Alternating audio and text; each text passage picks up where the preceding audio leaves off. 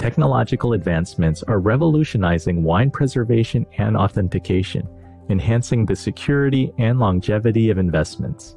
Blockchain technology now tracks a wine's provenance, offering a clear, unchangeable history from vineyard to consumer, significantly reducing the risk of counterfeit bottles. This digital ledger provides transparency and builds trust among investors and collectors. Smart cellars represent a leap forward in wine storage, equipped with advanced temperature and humidity controls, ensuring wines age under ideal conditions. These systems also feature sophisticated inventory management, streamlining collection oversight. Innovations in cork technology are improving bottle sealing, protecting against oxidation and contamination. These advancements help maintain the wine's quality, ensuring that each bottle reaches its peak potential.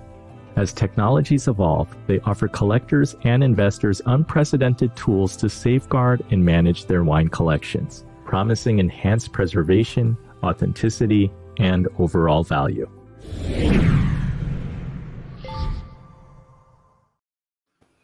Dave, I think that a lot of people don't even really understand NFTs and aren't really sure if it's a gimmick or really adding value. Can you talk about how you've implemented cutting-edge technology in your vineyards to improve product authenticity and to add value?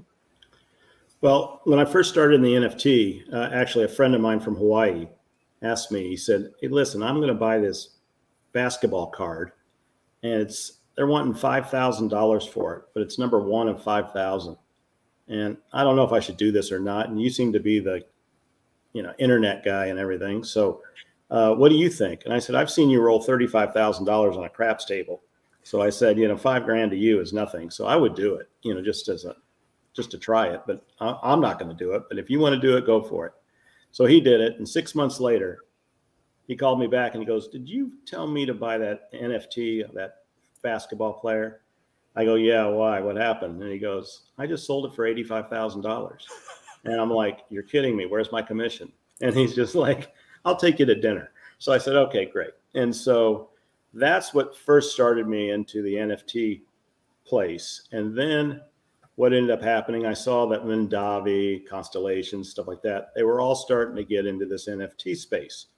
So what I did was I came up with NFT Wine Club, where we actually, have the chip on the bottle. It will register it to the blockchain for somebody that's new. And most people don't know what NFTs are. I sort of tell you it's a digital, it's like a artist proof. You got the original artwork hanging on the wall, but it's an artist proof that they made, 1,000 copies of or whatever. And then you can buy one of those artist proofs. The only difference is they're going to store it in the digital world, as a digital file.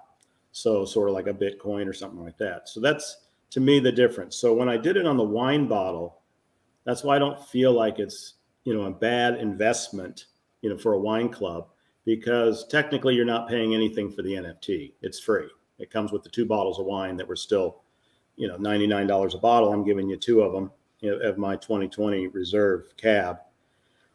And then you're registered on the blockchain. So now you have that. So that's, to me, that's the NFT. It also shows your authenticity of the wine, because the number that's on the bottle, that's what makes it unique, is all these bottles are numbered. There's actually a number right on the bottle at the bottom. And then when you click on it, it'll show you on your phone, the actual number will show up in the app, which is going to be backwards probably, but maybe not. But it'll show you that that's the bottle number. And then you just hit claim ownership. And when you claim the ownership, that's when you're registered to the blockchain and you can sell your digital image. Now, if somebody calls you and says, "I want to buy that bottle," you happen to have bottle 1 of 1,000 of the cab, then I want to buy that. If I haven't drank my cab, since I get 2 bottles, I might drink one and then save the other. I can tell them, "Listen, I've got the original artwork with a full bottle. You wanted to give me $100 for that NFT that cost me nothing. Make it $200 or $250, and I'll give you the bottle of wine with it that's full." If you end up drinking your wine, I'm telling you, don't throw away your bottle, because your bottle is the original artwork. You can ship them an empty bottle. So I'm actually having a company where I can recall the wines. If they have it, they can recall it, because they're not allowed to ship it. I can get a label to them and they can ship it that way. And then I can reship it to the new NFT owner. So that's what I did with NFT Wine Club, what's made it so unique. And, part of it, why I was in school, I came up with glow in the dark wine labels to make sure it's real. And so I had the first bottles, my bottles, Canera Stella Notte, the moon, the vineyard, and the name and the year, all would glow in the dark. So when you went to a restaurant, we gave them mag lights with the cases when they bought a case. And when they did that, they would just highlight that. And then when you took it to the table, because all fine restaurants are normally dark, like Le Cirque and Danielle's, and they could see that it was an authentic bottle because I'm the only one with the glow in the dark label.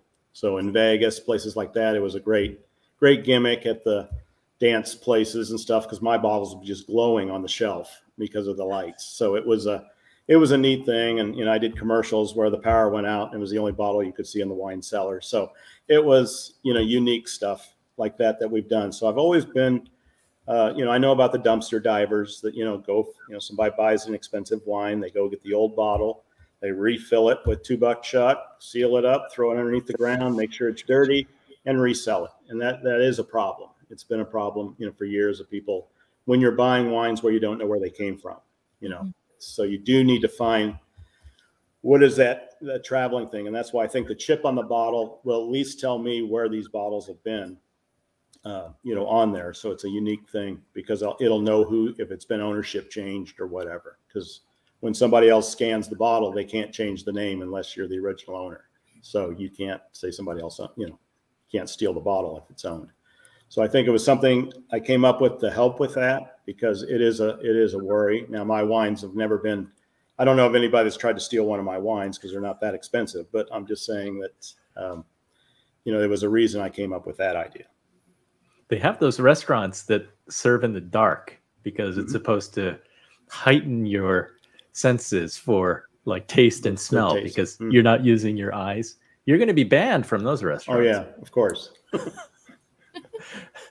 Jonny, given your experience in finance and wine, do you keep your eye out for like emerging tech solutions, things like blockchain and ways to enhance wine's investment security and transparency? Yeah, I think that's one of the most interesting aspects at the minute. The applications of the blockchain to wine authentication. There are some groups that will authenticate your cellar for you, and then that is transferable in the event of you trading that wine.